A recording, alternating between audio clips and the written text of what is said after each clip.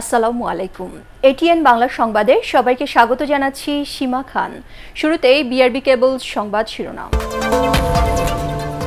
সংসদের ব্যতিক্রমী অধিবেশনে 5,68,000 কোটি টাকার বাজেট পেশ, ঘাটতি 1,90,000 কোটি টাকা।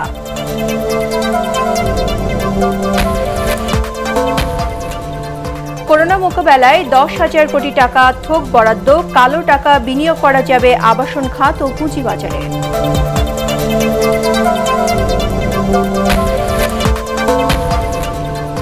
কমতে পারে চাল, চিনি, পেঁয়াজ সহ নিত্যপণ্যের দাম, বাড়বে মোবাইল ফোনে কথা বলার খরচ, বিড়ি, সিগারেট ও বিদেশি পণ্যের দাম।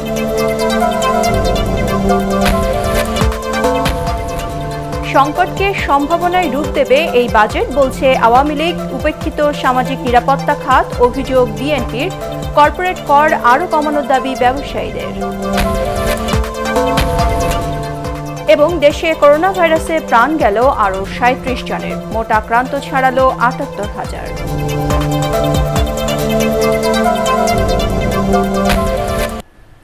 এবারে বিস্তারিত, আর শুরুতেই বাজেটের খবর।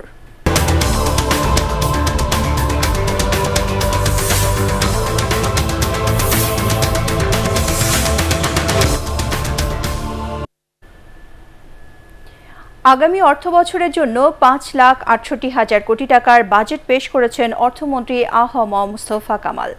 এর মধ্যে 3,78,000 কোটি টাকা আয় করা সম্ভব হবে বলে আশা করেন তিনি। বাজেট ঘাটতির পরিমাণ 1,90,000 কোটি টাকা। আগামী অর্থবছরে জিডিপি প্রবৃদ্ধি 8.2 এবং মূল্যস্ফীতি 5.5% মধ্যে রাখার কথা বলা হয়েছে। বাজেট বক্তব্যে করোনা মহামারীতে অর্থনৈতিক সংকট কাটাতে বিভিন্ন দিক নির্দেশনা দিয়েছেন অর্থমন্ত্রী। আরও জানাচ্ছেন শারফুল আলম।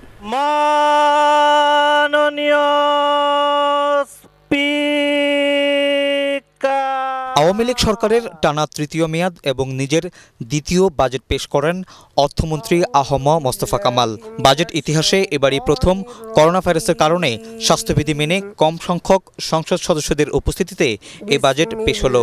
অর্থ বিল 2020 এই মহান সংসদে এবারের বাজেট বক্তৃতার শিরোনাম অর্থনৈতিক উত্তরণ ও ভবিষ্যৎ পথ পরিক্রমা। দেশের 49তম বাজেটে মোট 5,68,000 কোটি টাকা ব্যয়ের লক্ষ্য ঠিক করা হয়। এর মধ্যে 3 ভাগের 2 ভাগেরও বেশি 3,48,000 টাকা ব্যয় হবে অনুন্নয়ন খাতে। সদস্যবৃন্দ, মাননীয় অর্থমন্ত্রীর অভিপ্রায়, সরকারি কর্মচারীদের বেতন ভাতা খাতে খরচ হবে সবচেয়ে বেশি 66,000 কোটি টাকার মতো। ঋণের সুদ শোধ করতে হবে প্রায় 64,000 কোটি টাকা, আর ভর্তুকিতে বরাদ্দ 1,42,000 কোটি টাকা। উন্নয়ন কাজ বা এডিবিতে খরচ হবে বাকি 2,05,000 কোটি টাকারও বেশি, যেখানে মেগা 5 প্রকল্প, রূপপুর পারমাণবিক বিদ্যুৎ কেন্দ্রে 15,000, স্বাস্থ্য, জনসংখ্যা ও পুষ্টি খাতে 8,000, পদ্মা সেতুতে 5,000, মেট্রো রেলে প্রায় 4,400 কোটি টাকা ধরা হয়েছে। আগের মতো এবারও সড়ক, রেলওয়ে, সেতু সহ সবচেয়ে বেশি গুরুত্ব পাচ্ছে পরিবহন খাত। এই বাজেটের হাত ধরেই ইনশাল্লাহ আমরা শীঘ্রই পূর্বের উন্নয়নের ধারায় ফিরে যাব।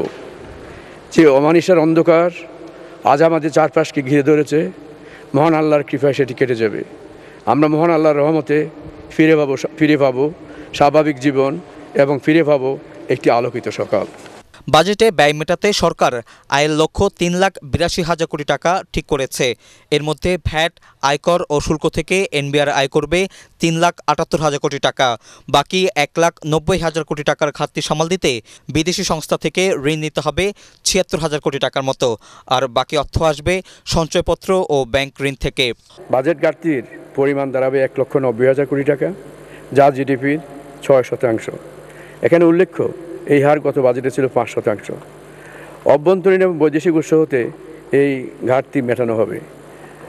মাননীয় স্পিকার, অর্থমন্ত্রী চলতি 2019-20 অর্থ বছরের সংশোধিত বাজেটে রাজস্ব আয় 3,48,064 কোটি টাকা এবং ব্যয় 5,01,577 কোটি টাকা নির্ধারণ করেন। অধিবেশন শুরুর আগে প্রধানমন্ত্রী শেখ হাসিনার সভাপতিত্বে মন্ত্রিসভার বিশেষ বৈঠকে প্রস্তাবিত বাজেটের অনুমোদন দেয়া হয়। করোনা মহামারীর সময় দেশের অর্থনীতি সবচেয়ে বেশি ক্ষতিগ্রস্ত হয়েছে। বাজেট ঘোষণায় অর্থমন্ত্রী সেই অর্থনীতিকে ফিরে পেতে বিভিন্ন ধরনের দিক নির্দেশনা দিয়েছেন। বিশেষজ্ঞরা বলছেন, অর্থমন্ত্রী বাজেট ঘোষণা যদি শতভাগ বাস্তবায়ন করা সম্ভব হয়, তাহলে সেই অর্থনীতি ফিরে পাওয়া অনেকাংশেই সম্ভব।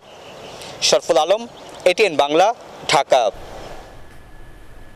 করোনা মহামারীর মধ্যে ইতিহাসের সবচেয়ে কম অর্থাৎ 1 ঘন্টারও কম সময়ে উপস্থাপিত হলো 2020-21 অর্থ বছরের বাজেট। ভিন্নধর্মী এই বাজেটের বক্তব্য উপস্থাপনায় ছিল ব্যতিক্রমী। বিশেষ পরিস্থিতির বাজেটে স্বাস্থ্য, কৃষি ও শিক্ষা খাতকে অগ্রাধিকার দেওয়ার পাশাপাশি করোনা মোকাবেলায় 10,000 কোটি টাকার থোক বরাদ্দ দেওয়া হয়েছে। এবারের বাজেটের ব্যতিক্রমী বৈশিষ্ট্যগুলো তুলে ধরছেন একরামুল হক সায়েম। বাজেট অধিবেশনকে ঘিরে সংসদ ভবন চত্বরে ছিল না কোনো আড়ম্বর। নেওয়া হয় করোনা সংক্রমণ প্রতিরোধে নানা ব্যবস্থা। নিজেদের পরিচ্ছন্ন করে জীবাণু মুক্ত হয়ে অধিবেশনে যোগ দেন খুবই অল্প সংখ্যক সংসদ সদস্য। সংসদের ভেতরের চিত্র ভিন্ন। মাঝখানে ফাঁকা রেখে বিন্যাস করা হয় আসন। বাকি পর্বসমূহ ডিজিটাল পদ্ধতিতে উপস্থাপন করা হবে। অর্থমন্ত্রীর বাজেট উপস্থাপনা ছিল ব্যতিক্রম। মাত্র কয়েক মিনিট কথা বলে বাজেটের সারসংক্ষেপ তুলে ধরা হয় ডিজিটাল উপস্থাপনার মধ্য দিয়ে। এটি বর্তমান প্রেক্ষাপট বিবেচনায় অর্থনৈতিক উত্তরণের বাজেট। বক্তব্যে বলা হয়, করোনার পরিস্থিতির কারণে সুনির্দিষ্ট তথ্য উপাত্ত না পেয়ে আয় ব্যয়ের পরিকল্পনা করা হয়েছে অনেকটাই অনুমান ভিত্তিক। প্রয়োজন হয় তা এবছর পরিপূর্ণভাবে নেই। বাজেট বরাদ্দেও এসেছে করোনার প্রভাব। গুরুত্ব দেওয়া হয়েছে স্বাস্থ্য, শিক্ষা, কৃষি ও কর্মসংস্থান খাতকে। গেলবারের চেয়ে 5,287 কোটি টাকা বরাদ্দ বেড়েছে শিক্ষা খাতে। শিক্ষা, প্রাথমিক ও গণশিক্ষা এবং কারিগরি ও মাদ্রাসা এই 3 বিভাগে বরাদ্দ হয়েছে 66,401 কোটি টাকা।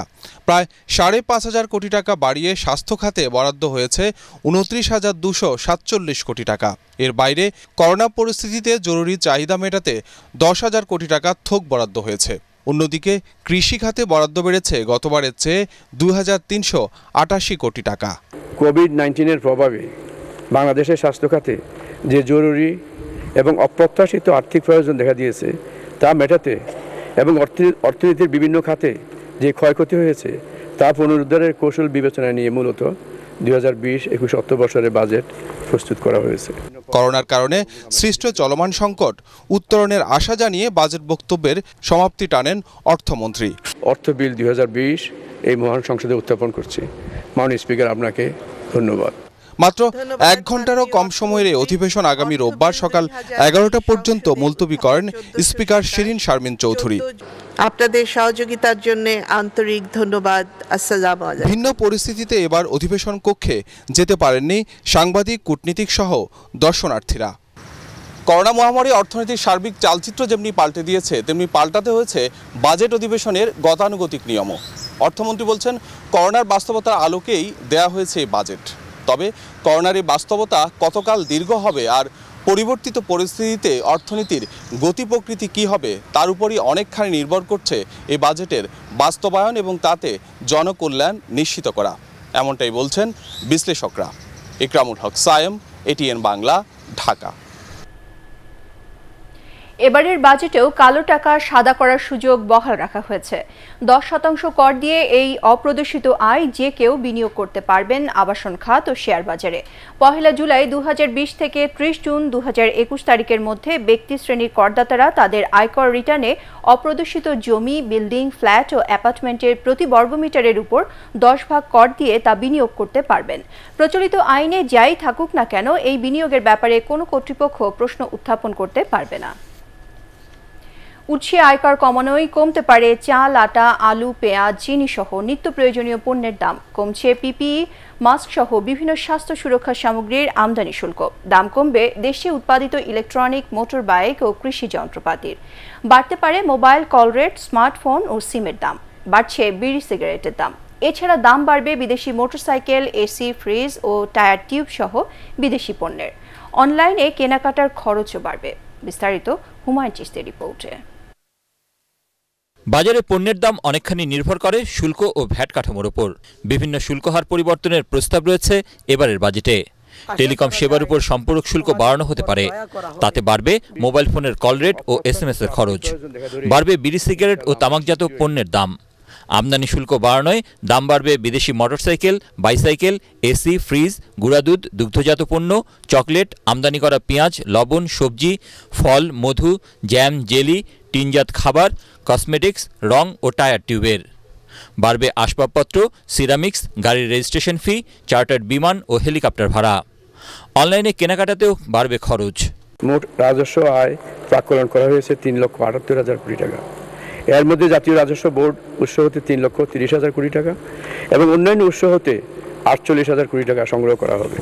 বাজেটে নিত্য প্রয়োজনীয় পণ্য চাল, আটা, আলু, দেশি পেঁয়াজ ও রসুনের উৎসে আয়কর কমানো হয়েছে।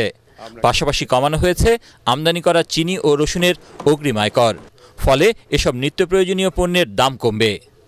মৎস্য, পোলট্রি ও ডেইরি খাদ্য এবং কৃষি যন্ত্রপাতিরও দাম কমতে পারে। আগুন নেভানোর সব ধরনের যন্ত্রাংশের আমদানি শুল্ক কমানোর প্রস্তাব করা হয়েছে। করোনা মোকাবেলায় কমবে আইসিইউ, করোনা কিট, মাস্ক, জীবাণুনাশক, ভেন্টিলেটর সহ স্বাস্থ্য সুরক্ষা সামগ্রীর ভ্যাট ও আমদানি শুল্ক। দাম কমতে পারে দেশে তৈরি mobile phone, motorcycle, fridge, AC, plastic পণ্য, টায়ার টিউব, লোহা ও ইস্পাতের। এছাড়া কমতে পারে এলপিজি সিলিন্ডার দামও। কোভিড-19 প্রভাবে বাংলাদেশের স্বাস্থ্য খাতে যে জরুরি এবং অপ্রত্যাশিত আর্থিক প্রয়োজন দেখা দিয়েছে তা মেটাতে এবং অর্থনীতির বিভিন্ন খাতে যে ক্ষয়ক্ষতি হয়েছে তা পুনরুদ্ধারের কৌশল বিবেচনায় নিয়ে মূলত 2020-21 অর্থবর্ষের বাজেট প্রস্তুত করা হয়েছে। এছাড়া স্যানিটারি ন্যাপকিন, ডায়াপার সহ ওষুধ শিল্পের কয়েকটি কাঁচামাল আমদানির ব্যয় কমানোর প্রস্তাবনা রয়েছে এবারের বাজেটে। বিশ্বব্যাপী করোনা দুর্যোগের হুমায়ুন চিস্তি, এটিএন বাংলা, ঢাকা। আওয়ামী লীগ সাধারণ সম্পাদক ওবায়দুল কাদের বলেছেন, এবারের বাজেট করোনার বিদ্যমান সংকটকে সম্ভাবনায় রূপ দেওয়ার বাস্তবসম্মত একটি দলিল। তিনি বলেন, প্রস্তাবিত বাজেট জীবনের পাশাপাশি জীবিকার চাকা সচল রাখতে শেখ হাসিনা সরকারের সাহসী ও যুগোপযোগী চিন্তার ফসল। প্রত্যাশা এবারে বাজেট ভিন্ন বাস্তবতায়, ভিন্ন বৈশ্বিক প্রেক্ষাপটে তৈরি। এ বাজেট করোনার বিদ্যমান সংকটকে সম্ভাবনা রূপ দেওয়ার বাস্তবসম্মত প্রত্যাশার দলিল। বিএনপির বাজেট প্রতিক্রিয়া আগেভাগে তৈরি করা মন গড়া গতানুগতিক পুরানো গল্প। এ বাজেট জনগণের আত্মবিশ্বাস বাড়ানোর পাশাপাশি অর্থনৈতিক উত্তরণের পরিকল্পনা।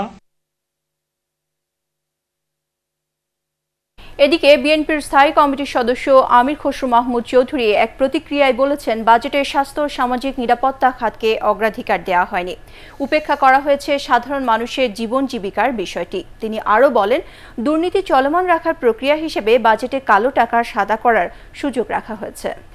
বাজেটের বরাদ্দের বড় বড় কিছু অংশ যে মেগা প্রজেক্টগুলোতে দেওয়া হয়েছে, যেগুলো ইতিমধ্যে প্রশ্নবিদ্ধ এবং যেগুলো অপেক্ষা করতে পারত, অগ্রাধিকার ভিত্তিতে আসার কোনো প্রয়োজনীয়তা ছিল না এই বাজেটে। অথচ দেশের মানুষের স্বাস্থ্য খাতে, সামাজিক নিরাপত্তা খাতে সবচেয়ে বেশি অগ্রাধিকার দেওয়ার কথা, সেগুলো অনেকটা বঞ্চিত হয়ে এই প্রকল্পে টাকা যাওয়ার অর্থ হচ্ছে যে এটা দুর্নীতির যে ধারা ছিল সেটাকে অব্যাহত রাখা হচ্ছে।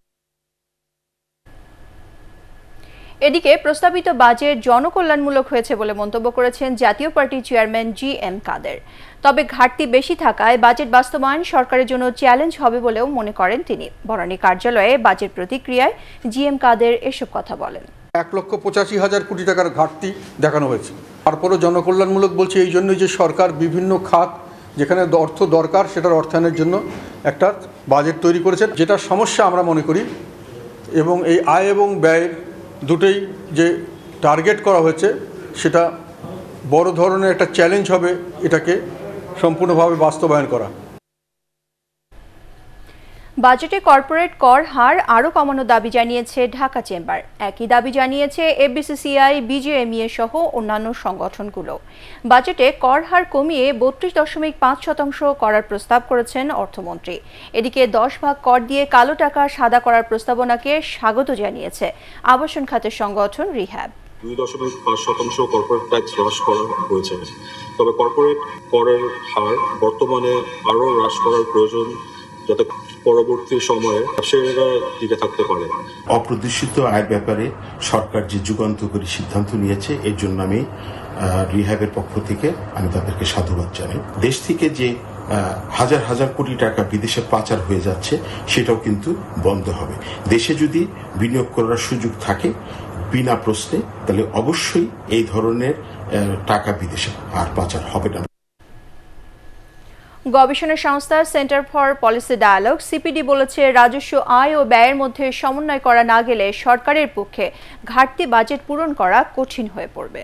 বর্তমানে স্বাস্থ্য যে ঝুঁকি আমরা দেখছি, তাতে করে কিন্তু আমাদের এত দ্রুত আমরা এই কোভিড থেকে পরিত্রাণ পাবো বলে মনে হচ্ছে না, এবং এই কোভিডের এই চলমান যে অভিঘাত আমরা দেখছি, সেটা স্বাস্থ্য খাতে দেখছি, আমরা সামাজিক খাতে দেখছি, আমরা এটা একটা মানবিক একটা ঝুঁকি হিসাবে দেখছি, অর্থনৈতিক ঝুঁকি তো আছে।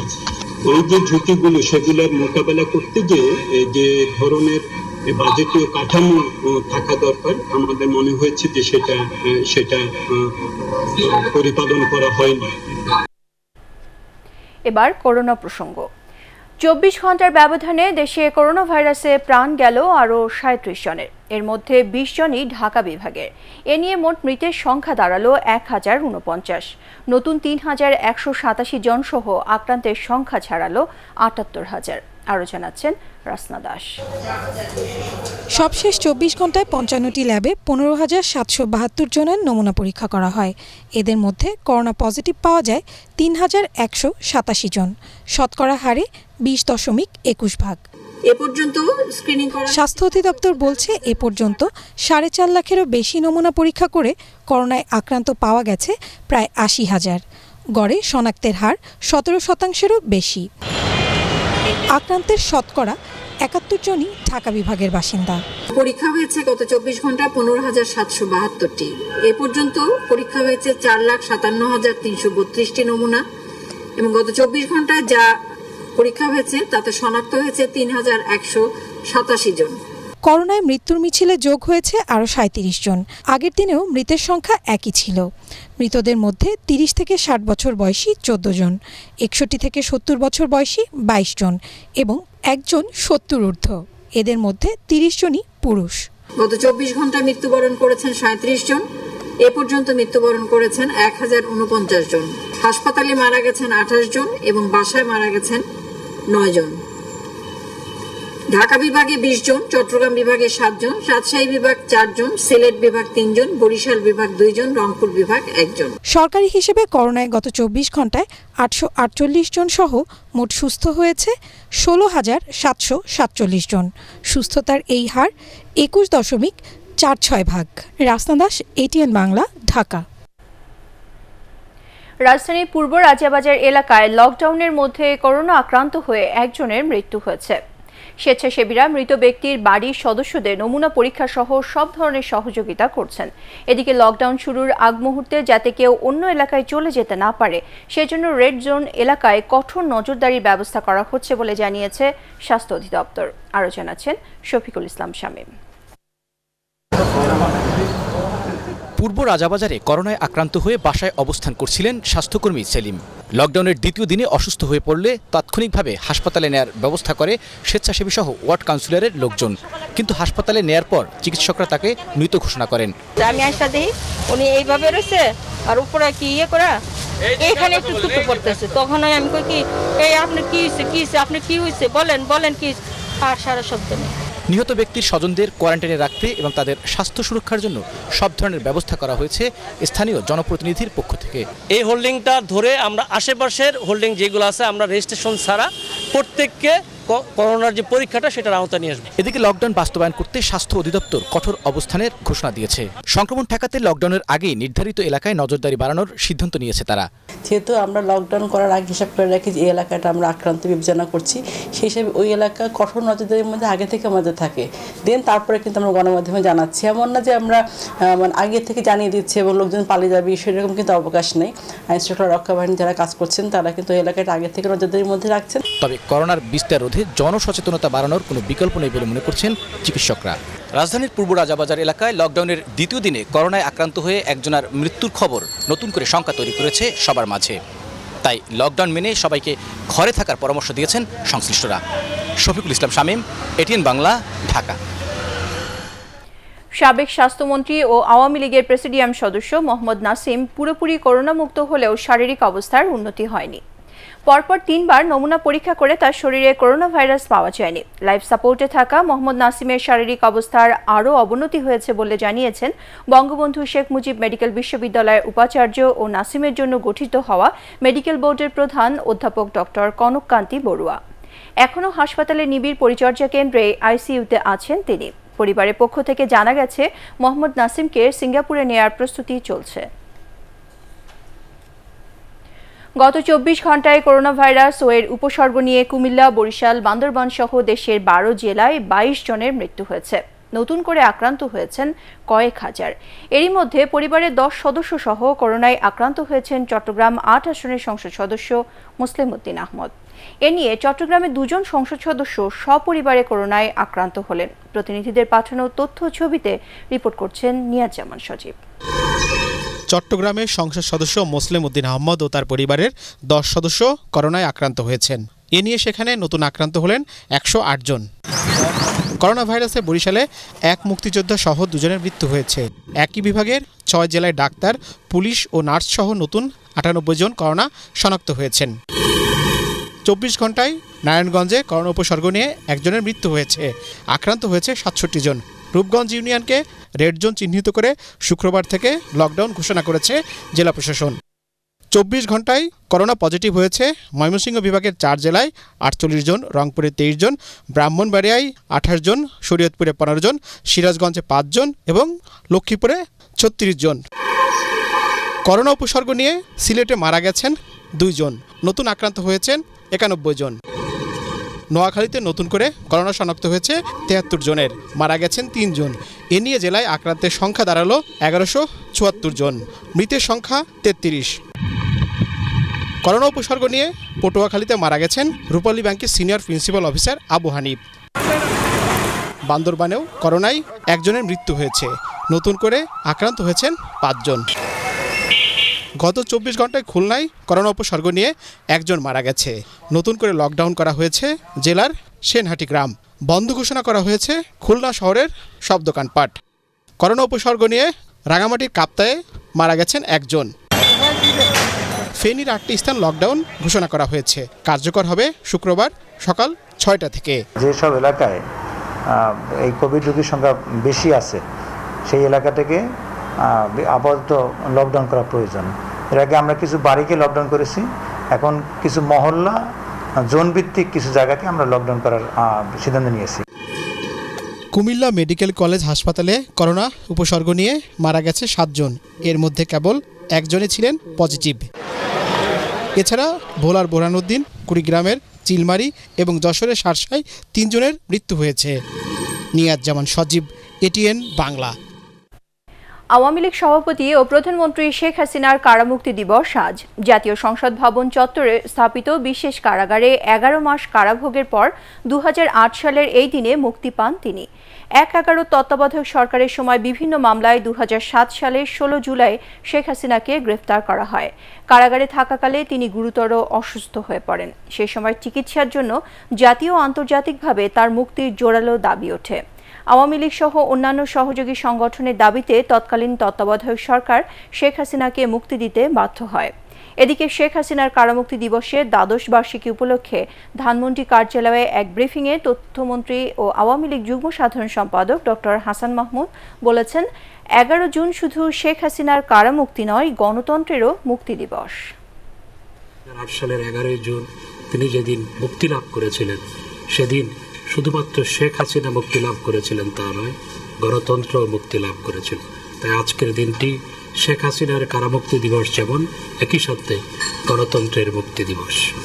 এবং জননেত্রী শেখ হাসিনার হাত ধরে বাংলাদেশ আজকে বঙ্গবন্ধুর স্বপ্ন পূরণের পথে অদম্য গতিতে এগিয়ে চলছে। রাজধানীর শেওড়াপাড়ায় বেতন ভাতার দাবিতে সড়ক অবরোধ করে গার্মেন্টস কর্মীরা। অবরোধের কারণে যানবাহন বন্ধ হয়ে ভোগান্তিতে পড়েন সাধারণ মানুষ। কারখানা বন্ধ ঘোষণা করায় আলফা নিটিং ওয়্যার লিমিটেডের শ্রমিকরা এই বিক্ষোভ কর্মসূচি পালন করে। বিস্তারিত শারমিন রিহার রিপোর্টে। করোনা মহামারীর কারণে অর্ডার না পাওয়ার অজুহাতে 11 জুন বন্ধ ঘোষণা করে রাজধানীর Begum Rokeya সরণির alpha knitting wire. এতে ক্ষুব্ধ শ্রমিকরা সড়ক অবরোধ করে। প্রতিষ্ঠানটি বন্ধ হলে নিয়ম অনুযায়ী শ্রমিকরা তাদের পাওনা 3 মাস 13 দিনের বেতন ও অন্যান্য পাওনা পরিশোধের দাবি জানান। দাবি আদায় না হওয়া পর্যন্ত কর্মসূচি চালিয়ে যাওয়ার ঘোষণাও দেন তারা। ন্যায্য অধিকার, বেতন ভাতা, আমরা যে শ্রম আইন অনুসারে আমরা 3 মাস 15 দিন বেতন পাই, আর সামনে যদি ঈদের বোনাস পাই। পাশের ফ্যাক্টরি আমাদের ইয়ুথ গ্রুপ, ওই ফ্যাক্টরি যদি দিতে পারে 3 মাস 13 দিনের বেতন, আমরা কেন পাবো না? আমরা বিজিএম থেকে শুনছি যে 4 মাসের এখন থেকে নিয়ম 4 মাস, তবে আমরা এটা না জানা মতে আমরা 3 মাস 13 দিনেরটা চাইছি। আমাদের এটা ধরেন নির্দিষ্টকালের জন্য বন্ধ হয়ে গেছে। প্রতিষ্ঠানটির জেনারেল ম্যানেজার বলেন, নিয়ম অনুযায়ী শ্রমিকদের পাওনা পরিশোধ করা হবে। আমাদের ম্যানেজমেন্টের সিদ্ধান্ত নিয়েছেন 15 তারিখ অথবা 16 তারিখ তাদের 2 ভাগে ক্যাশে দিয়ে দেবেন। এরপরেও শ্রমিকদের সাথে আমার চেয়ারম্যান সাহেব বসেছেন, যদি কোনো কিছু থাকে চেয়ারম্যান সাহেব উদয় হয়ে তাদেরকে কিছু দিতে চান সেটা চেয়ারম্যান সাহেব এবং আলোচনার মাধ্যমে সিদ্ধান্ত হবে। সড়ক অবরোধের কারণে দীর্ঘ যানজট সৃষ্টি হলে ভোগান্তিতে পড়েন সাধারণ যাত্রীরা। বসে আছি, কয়েক ঘন্টা হয়ে গেছে। সকাল থেকে বকতে আসি, আন্দোলন করতেছে, এরা বকতে আসি। আমরা কাল 8টার থেকে এই যে আমরা রাস্তায় হয়রানি হচ্ছি, এইসব এই গার্মেন্টস ব্যবসায়িক যারা অসৎ ব্যবসায়িক আছে তাদের জন্য এই আজকে সাধারণ জনগণ রাস্তায় নামিয়া হাজার হাজার লাখ মানুষের কষ্ট হচ্ছে। চিকেন আছে 4.5 লক্ষ টাকা প্রোডাক্ট আছে, যেটার মধ্যে আমাদের প্রোডাক্ট সেল দেওয়া শেষ হয়ে যেত, আর 4.5 লক্ষ টাকা প্রোডাক্ট নষ্ট হয়ে যেতেছে। আর এটা পুলিশ প্রশাসনে কিছু করতেছে না, মালিক 10 মিনিটের সময় নিয়ে 2 ঘন্টা কাটা দিয়েছে। মালিক পক্ষের আশ্বাসে শ্রমিকরা সরে গেলে সন্ধ্যায় সেখানে যান চলাচল স্বাভাবিক হয়। শারমিন রিহা, ATN বাংলা, ঢাকা। আগামী 16 জুন থেকে আন্তর্জাতিক রুটে সীমিত পরিসরে ফ্লাইট চালুর সিদ্ধান্ত নিয়েছে বেসামরিক বিমান চলাচল কর্তৃপক্ষ বেবিচক। আজ বেবিচক chairman air vice marshal Mofidur Rahman এই সিদ্ধান্তের কথা জানান। তিনি বলেন, স্বাস্থ্যবিধি ও বেবিচকের নীতিমালা অনুসরণ করেই সীমিত পরিসরে আন্তর্জাতিক রুটে বিমান চলাচল পরিচালনা হবে। করোনা ভাইরাস সংক্রমণ রোধে 2.5 মাসের বেশি সময় ধরে বন্ধ ছিল আন্তর্জাতিক সব রুটের বিমান চলাচল। বেসামরিক বিমান পরিবহন ও পর্যটন প্রতিমন্ত্রী মাহবুব আলী জানান, আপাতত বিমান বাংলাদেশ এয়ারলাইন্স ঢাকা যুক্তরাজ্য ঢাকা রুটে যাত্রী পরিবহন করতে পারবে।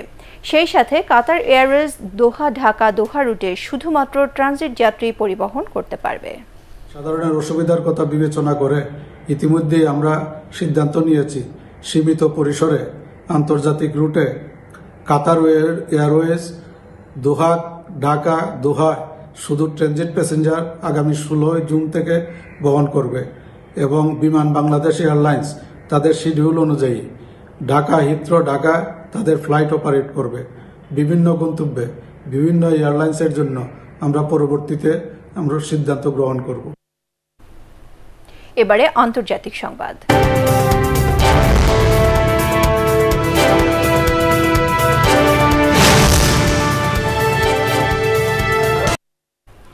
যুক্তরাষ্ট্রে করোনা ভাইরাসে আক্রান্তের সংখ্যা 20 লাখ ছাড়িয়েছে।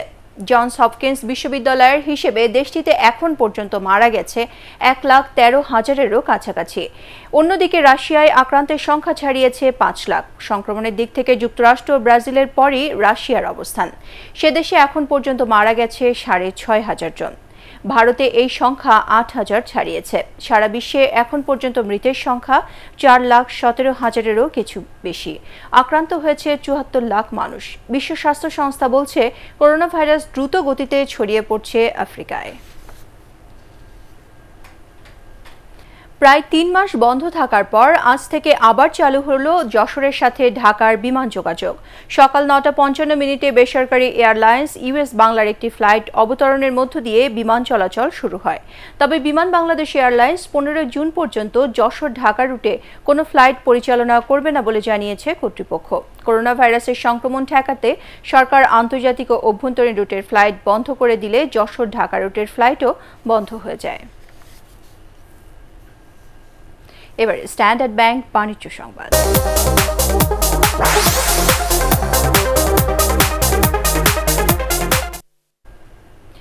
অনুষ্ঠিত হলো ইসলামী ব্যাংক বাংলাদেশ লিমিটেডের ঢাকা ইস্ট জোনের বিশেষ ভার্চুয়াল ব্যবসায় উন্নয়ন সম্মেলন। বুধবার অনুষ্ঠিত এই সম্মেলনে প্রধান অতিথি ছিলেন ব্যাংকের ম্যানেজিং ডিরেক্টর ও সিইও মোহাম্মদ মাহবুবুল আলম। বিশেষ অতিথি ছিলেন additional managing director Mohammad Munirul মাওলা, মোহাম্মদ কায়সার আলী এবং মোহাম্মদ ওমর ফারুক খান। ঢাকা ইস্ট জোন প্রধান মোহাম্মদ উল্লাহর সভাপতিত্বে অনুষ্ঠিত সম্মেলনে জোনের সামগ্রিক ব্যবসায়িক কার্যক্রম ও অগ্রগতি নিয়ে সন্তোষ প্রকাশ করার পাশাপাশি সাফল্যের ধারা অব্যাহত রাখতে নির্দেশনা দেওয়া হয়। কেয়ার বাংলাদেশ ও কোকাকোলা যৌথভাবে 1000-এরও বেশি স্বাস্থ্যকর্মীর জন্য ব্যক্তিগত সুরক্ষা সামগ্রী বিতরণ করেছে। এ নিয়ে আয়োজিত অনুষ্ঠানে প্রধান অতিথি ছিলেন স্বাস্থ্য অধিদপ্তরের মহাপরিচালক অধ্যাপক ডাক্তার আবুল কালাম আজাদ।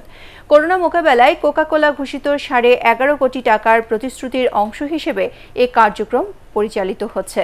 এ সময় কেয়ার বাংলাদেশের কান্ট্রি ডিরেক্টর রমেশ সিংহ, কোকাকোলা বাংলাদেশের ম্যানেজিং ডিরেক্টর অজয় বাতিজা অন্যান্যের মধ্যে উপস্থিত ছিলেন। আধুনিক ব্যাংকিং সেবা নিয়ে চট্টগ্রামের OR নিজাম রোডে চালু হলো ইউনিয়ন ব্যাংক লিমিটেডের নতুন শাখা। ভিডিও কনফারেন্সের মাধ্যমে উদ্বোধন করেন ব্যাংকের ব্যবস্থাপনা পরিচালক ABM মোকাম্মেল হক চৌধুরী। এতে প্রধান অতিথি ছিলেন ব্যাংকের চেয়ারম্যান আহসানুল আলম।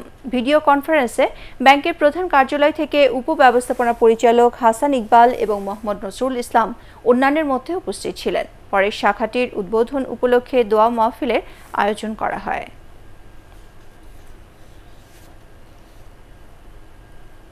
এবারে পার্টেক্স খেলার খবর।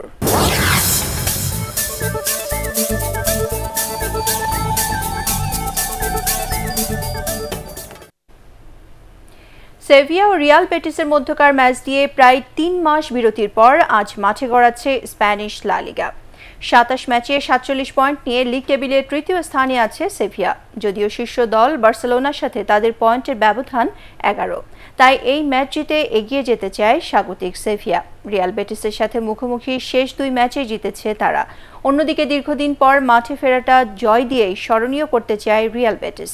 27 ম্যাচে 33 পয়েন্ট নিয়ে তালিকার 12 নম্বরে রয়েছে তারা। করোনার কারণে গত 12 মার্চ বন্ধ করে দেওয়া হয় বিশ্বের অন্যতম আকর্ষণীয় এই ফুটবল লিগ।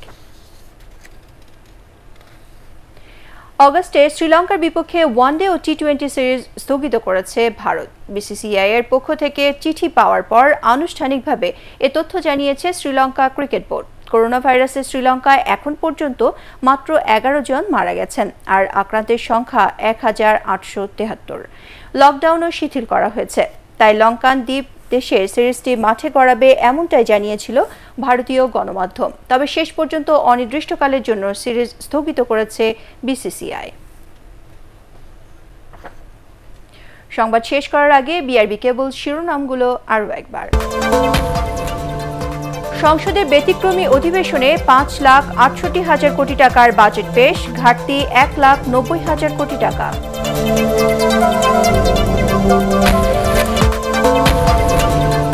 করোনা মোকাবেলায় 10,000 কোটি টাকা থোক বরাদ্দ, কালো টাকা বিনিয়োগ করা যাবে আবাসন খাত ও পুঁজিবাজারে।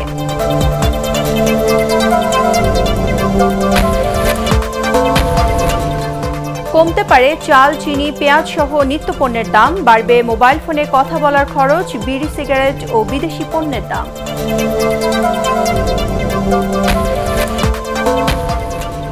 সংকটকে সম্ভাবনায় রূপ দেবে এই বাজেট, বলছে আওয়ামী লীগ। উপেক্ষিত সামাজিক নিরাপত্তা খাত, অভিযোগ বিএনপির। কর্পোরেট কর আরও কমানোর দাবি ব্যবসায়ীদের। এবং দেশে করোনা ভাইরাসে প্রাণ গেল আরও 37 জনের, মোট আক্রান্ত ছাড়ালো 78,000।